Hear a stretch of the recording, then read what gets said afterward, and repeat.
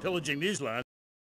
Should have done something about Canada. Wait a minute there, Buster. My mother's half Canadian. Oh, what are you going to do, wench? Sweep the ice furiously at me? Ha! Socialized medicine? Nah, you did it all wrong.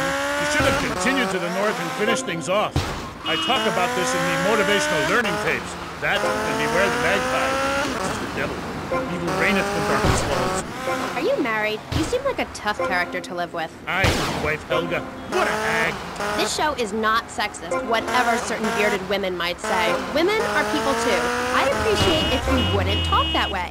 Ah, go live in a chimney, you troll. You 20th century women are all the same. And me hag Helga, she fell prey to your uppity ways. She says to me, Thor, I ain't having no mead no more. I'm going to meetings. See? That's your problem. As soon as you sort something out, you have to go preaching from the rooftops to everyone else how to live, not pillage nor plunder no more, but live in boxes. And she says, Thor, I'm getting me stomach stapled. I look fat. And now for the 2 yak skins, where previously it was only 1.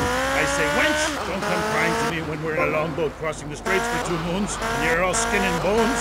A man needs something to grab onto. Aye, ain't her fault. A cursed pixie goblin got her. Pixie goblin? What kind of weird ancient nonsense are you talking about? Now, Thor, I've got to ask you, how old are you? I am as old as a fjord, as young as a newborn lamb. Are you shy about your age? Just lie about it, like my mom. Thor is never shy. Thor is mighty. Thor is a god.